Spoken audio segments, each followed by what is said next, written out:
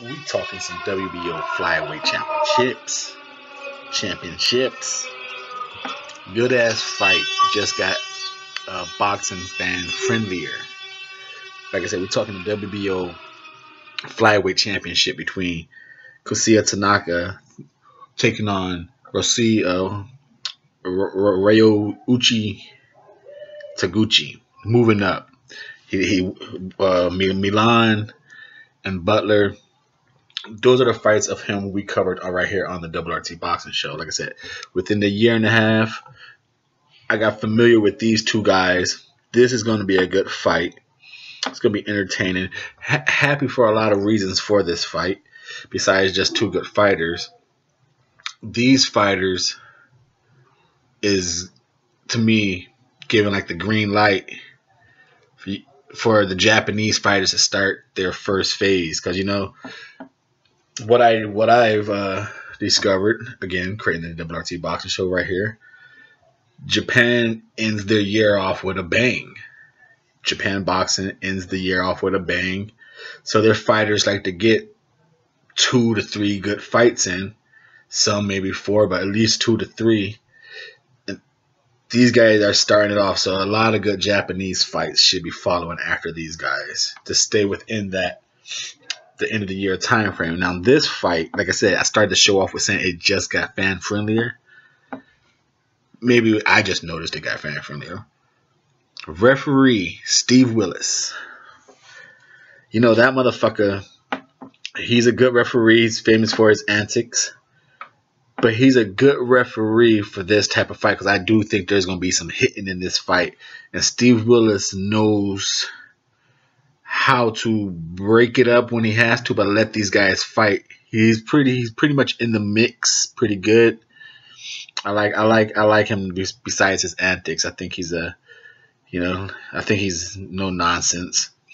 Now, Ryoichi, he has all the attributes, but don't mean nothing because he gave it up against Butler as well. Butler, 5'6" to 5'4.5", 67 to 63.5 on reach.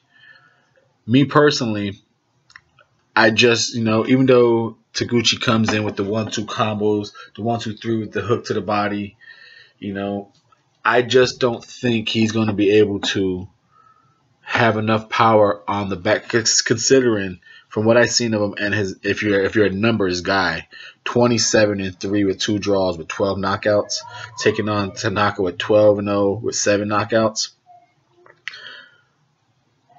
Taguchi might be a better inside fighter, than Tanaka, but he can't stand there long enough because Tanaka's not a bad inside fighter.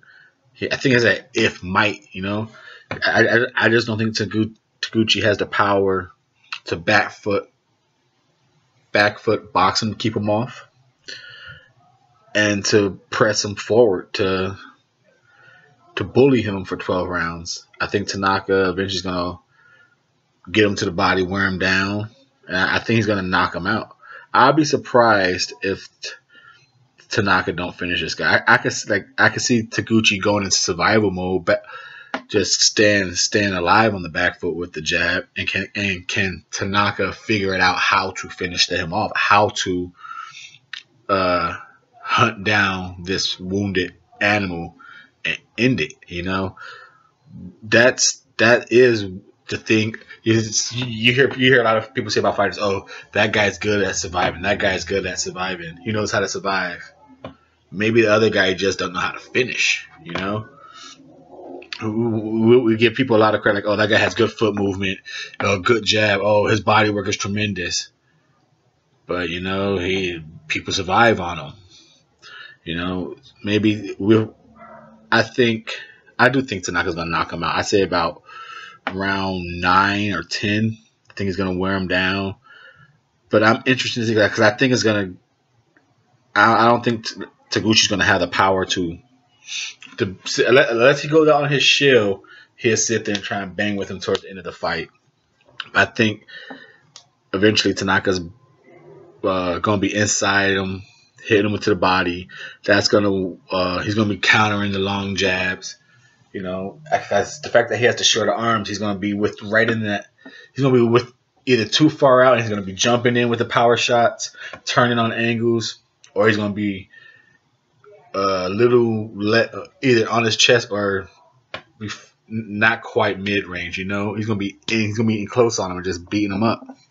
And I think eventually it's gonna wear him down, and that's what I want to see. I think Taguchi's gonna go in survival mode, but will Tanaka be able to catch me before he goes in survival mode? I'm saying he will in a 10th, but I won't be surprised if this goes to a decision. Right here on the Double RT Boxing Show, I'm saying, and still WBO flyweight champion. Like I said, I don't know if that move up his weight is the fact that he's older now, 32 years old, taking on a 23-year-old. You know, it's going up 108 to 112. I don't know if that's body, if that weight's hard for him to cut now. Will he have more power? Or, you know, will he be able to take those punches? Who knows how? Like I said, I don't know how 4 pounds affects fighters. I don't know if these little guys be feeling those 4 pounds. Say they do. Can he throw? Because to me, he's not the fastest puncher. He just, you know, he has that reach. And he keeps you at the end of it. And so I don't see how he's going to throw enough volume of punches to keep Tanaka off. Unless Tanaka is just not respecting him at all and just fucking, I'm going to force a knockout on you. Then he's going to be eating some shit up. We'll see what happens right here on the Double RT Boxing Show. Thank you for your time and support.